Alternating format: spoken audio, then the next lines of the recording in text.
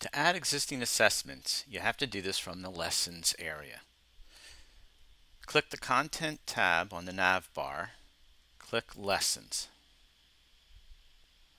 You then want to click on the module from the Table of Contents panel in which you want to add your existing assessments. In this particular case, I'm going to choose Module 10.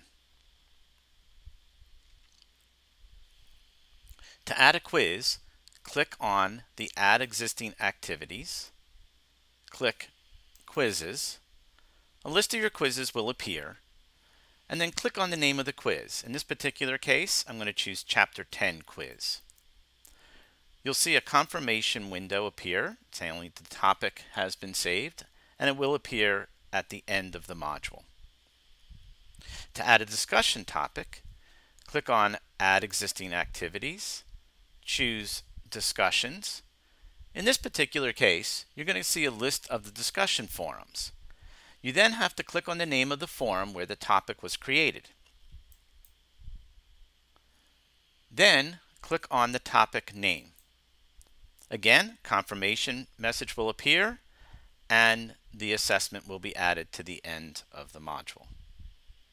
Finally, to add a Dropbox, add existing activities, choose Dropbox. In this particular case, we're going to choose the name of the Dropbox. In this case, I'm going to choose the term Paper Dropbox. Again, confirmation message will appear, and it will appear at the end of the module. After you've added the term Paper Dropbox, it will be set to draft.